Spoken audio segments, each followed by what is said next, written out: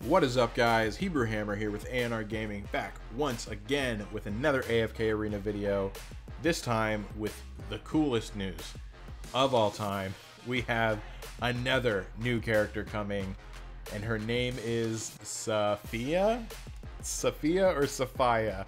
I'm not sure which one. I think it's Safiya, but I like Safiya better, so I'm just going to default to Safiya from now on. But it is Safiya, the daughter of the desert, and I am so excited about this one. Now, it's interesting that they released her as a Mauler, because we already have 6 Maulers, and every faction in the game so far, excluding Graveborn, has 6 ascended tier level characters, excluding the Celestials and the Hypogeans, obviously. But I really thought that the next character was going to be a Graveborn to make, you know, that faction have 6, but I guess not. They decided to go with another Mauler. So, yeah, so she's coming out. She looks really cool, not gonna lie. Her character model looks awesome. She's like a weird cat, bat, chick, but it looks really cool. So, I'm super excited about that. Her abilities look really interesting. I'm gonna dive into that a little bit more in a second, but I think an important thing to note here is character cadence. It hasn't been too long since we've seen Aziz, or whatever his name was, the last character, the Hypogean, come out. So it looks like the cadence of new character release is pretty solid so far. I only really have, you know, that to this character to go off of, but you know, so far it's looking pretty good. I'm really excited about that. That's good news. Another interesting thing, I know we've all been waiting for another event. On the Facebook page for AFK Arena, someone did comment something on this character mentioning that they want new events, and the creators did comment back and they said, we're coming out with new events. They didn't say when, but they said that they're coming. So that's good news there. It means we are going to be getting stuff in the future, at least. Hopefully it won't be too much longer. I don't know if I'm greedy or if it actually has been a long time since the Easter event. I don't know, but either way, I want more stuff. So let's go ahead and move on to her abilities real quick. So number 1, Falling Sun. Safiya focuses her energy into a large, powerful orb that deals AoE damage on impact. This is the interesting part. Depending on how long Safiya focuses her energy, the orb will deal more damage, with the area effect also increasing in radius. So that means that the longer she charges it, the bigger the radius and the bigger the damage is going to be on impact. So, and then it gets even stranger with this one. Pressing Safiya's portrait initiates the focusing, and then pressing the portrait once again releases the orb.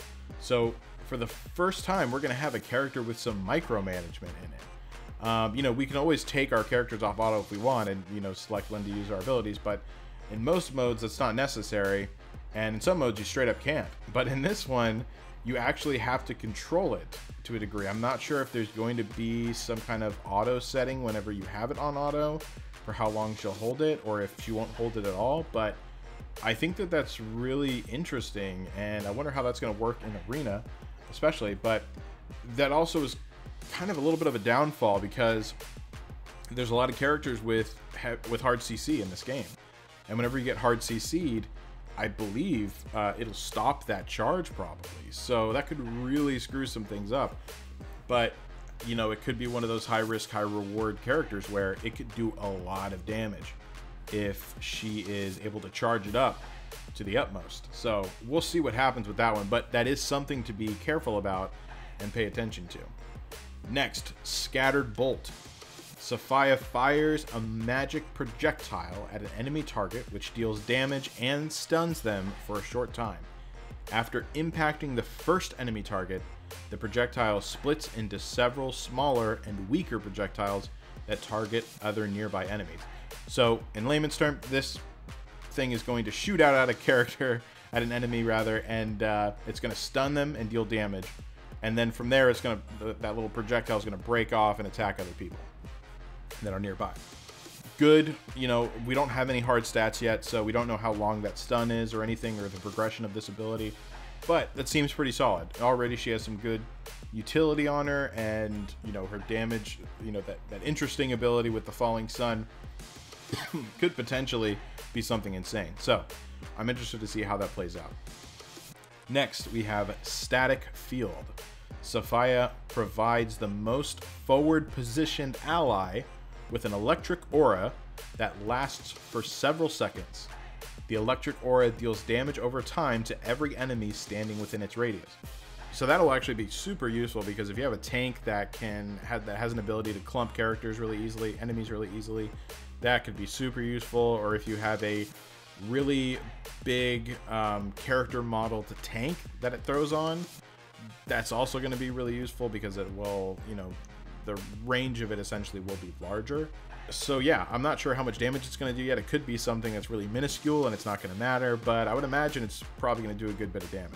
Either way, it's another kind of ability that we haven't really seen so far, so I'm really excited to see that in action, and I think it'll be super useful. Next, we have Spectral Disruption. At the beginning of the battle, Safiya casts a circular enchantment on the ground that lasts for several seconds. All allies standing within the circle have their attack ratings increased, and all enemies standing within the circle have their attack ratings as well as their haste reduced. This is huge, I think. First of all, keep in mind, this is at the beginning of the battle. So if she casts that at the beginning of the battle, it's going to really screw up everyone's energy gain from the enemies. Not to mention, it's going to give you a huge advantage right off the bat, because their attack ratings are going to be lower, so they're not going to be doing as much damage. So the fact that this hits early is really huge, I think. You know, once again, it kind of depends on how big of a hit they're taking. We don't have those numbers yet, but either way, really interesting, and I'm super excited to see what happens with it, because honestly, you know, the biggest question mark here is that falling sun ability, with the, you know, potential of it being canceled out. But other than that, I really like what I'm seeing here, and you know, she's definitely going to be ranged, so that's also a benefit. You can throw her in the back line.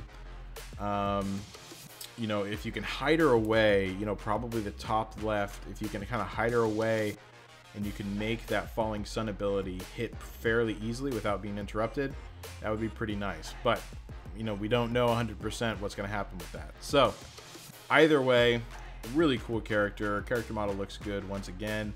I'm really excited. The Maulers are my favorite faction, so another Mauler in the game, I'm not going to complain about that. But anyways, that's going to do it, guys. Just wanted to give you that quick update on this new character, and until next time, game on.